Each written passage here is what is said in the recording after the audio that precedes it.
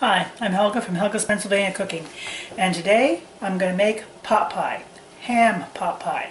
This is PA Dutch pot pie, not the pastries that you buy in a store that look like they're in a pie shell. That's not Pennsylvania Dutch pot pie.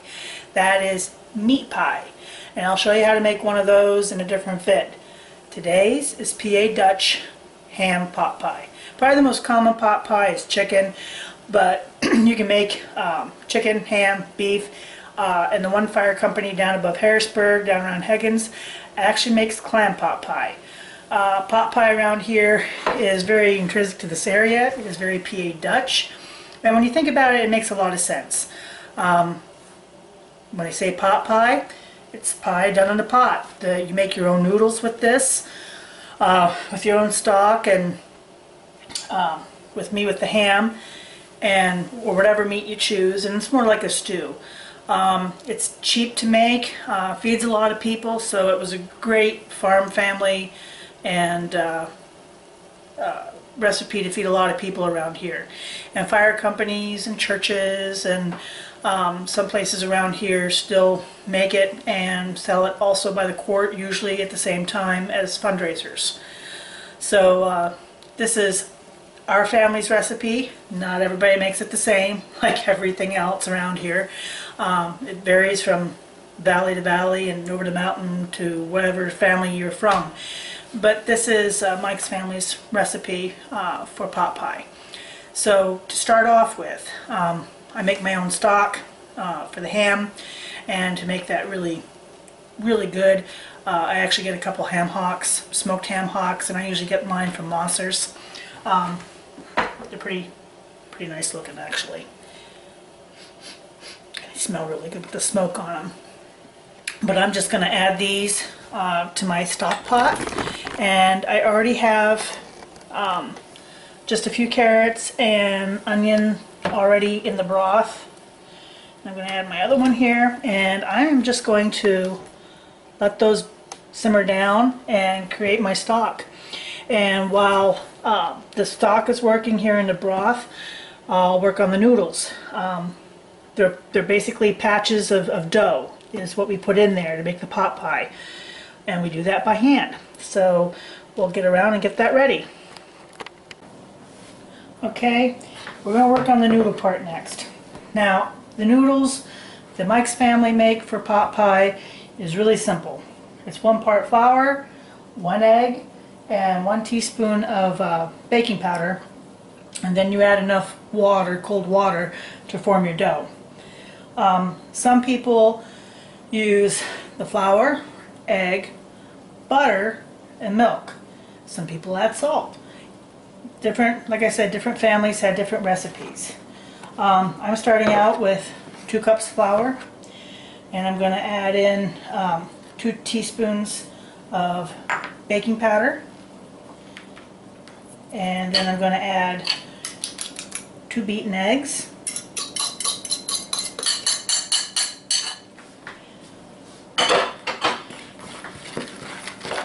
just start mixing and incorporating this like you would a regular dough.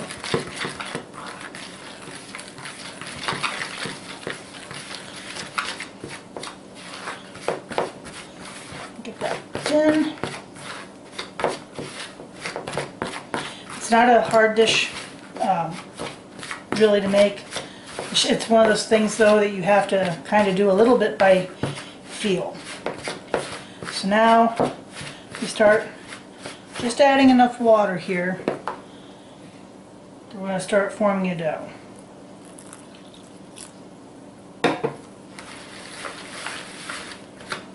And nobody that I know of has what that exact set amount of water is. You just start working with it.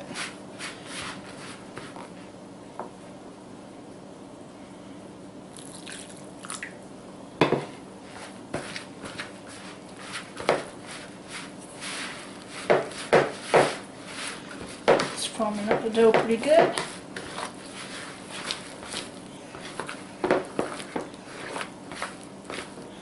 And don't worry, if you get it a little too wet, you can always add a little bit of flour to bring it back. It's not a problem. This is not an exact science thing. I probably added a little bit too much water, but I can fix that. Just a little bit of flour here.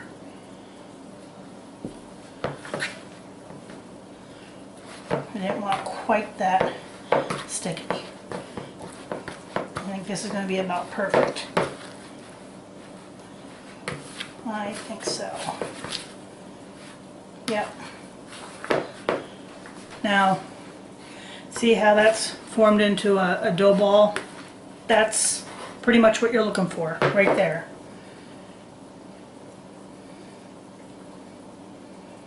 Okay. I'm going to dump this out onto a floured surface. I'm going to flour up my hands so it doesn't stick to everything.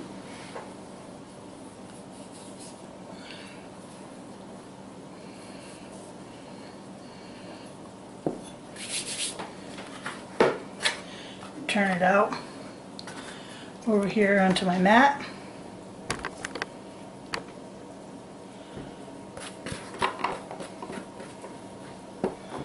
There we go. Bring this down a little bit towards me here, so you can see what we're doing. All right. And basically now, roll this a little bit there so it's sticky, and basically now we're just going to roll this out.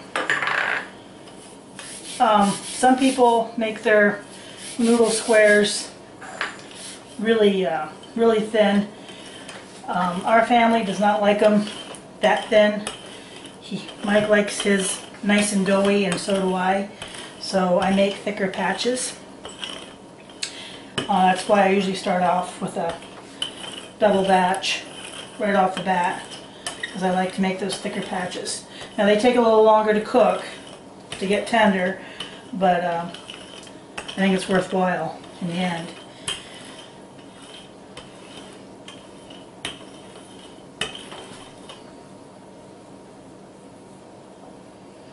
Let's see here.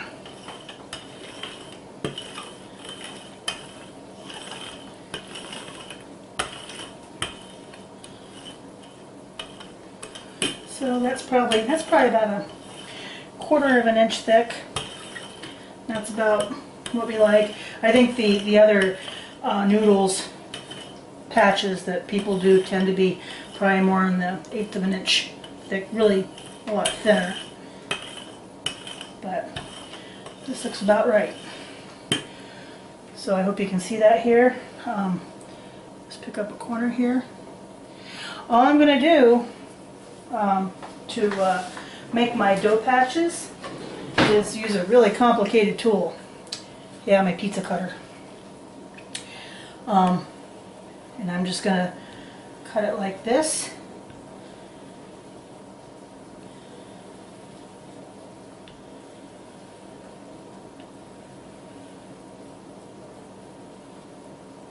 And go down the other way to make my patches. And I will tell you that unless you're getting this from somebody who's making it the homemade way, nothing you buy, unless it's made by local church or whatever, is going to compare to this. So here are our dough patches. See what that looks like. And I'm going to finish my broth. I'll pull the ham hocks out and throw these in, and the potatoes, and they will cook while I debone the ham hocks for the ham portion of this, and we'll come back when I toss this in the pot. Okay, my ham hocks are pretty well done and ready to come out and ready for me to work on deboning them, as you can see here. So I'm going to remove these. Oops, slipped. There we go. And that will be plenty of meat for this. And then I'm going to add a little water back for the stock. Then I'm going to start adding my little dough patches.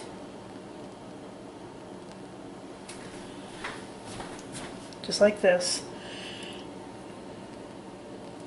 Just start putting them in the water and until we get them all in. And I'm going to bring that up to a boil along with 2 medium potatoes sliced. And just, like I said, you only need 2. That's all you need. Yes, it's very starchy, but that's what kept the working families warm. Get these in here. And you can see my, I don't know if you can see there, my dough patches are starting to float already. Get the rest of these in. And I'm just going to, oh yeah, there they come. Ah, not sticky. Here we go. See, they're starting to come up. And I'll just keep adding them until I get them all in, along with the rest of my potatoes. And bring it back to a boil, let them simmer until they're tender, and then I will throw my deboned ham material back in, and that'll bring it all together. And we'll dish it up. Okay, so I added my ham back in, and the noodles have cooked, and the potatoes have cooked, and this is kind of what it looks like. It's not real fancy, but it's really yummy. So I'm going to dish this up quick, and you can see it. And here it is on the plate. Typically, we serve this with butter bread for all the good juice. And the other thing we typically serve with it are red beets. And these aren't just plain red beets. These are home-canned pickled red beets. And they're kind of a sweet and sour pickled red beet with vinegar and sugar and the pickle juice, beet pickle juice I should say, beet juice, and allspice. Similar to a Harvard beet, but not as thick. Those are a little bit different.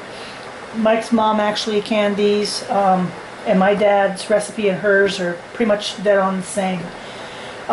Next year, Lord willing and the rivers don't rise, I'm going to try and do some videos on preserving. Next year I'll need a canned chili sauce and spaghetti sauce. I'm going to do beets and a bunch of other stuff out of the garden next year that I didn't get time to do this year. Probably do some apple and pear butters as well, and just show you some of the ways I preserve and can. So there you have it, ham pot pie, not meat pie. PA Dutch pot pie. If you want to do chicken, chicken's probably the most common. I do chicken thighs in the stock pot, so you get the bone marrow and all the good stuff. Debone the chicken later, do the rest the same. Add some better than bouillon chicken stock to it, and it'll be just perfect yummy. So, ham pot pie. Enjoy. Bye.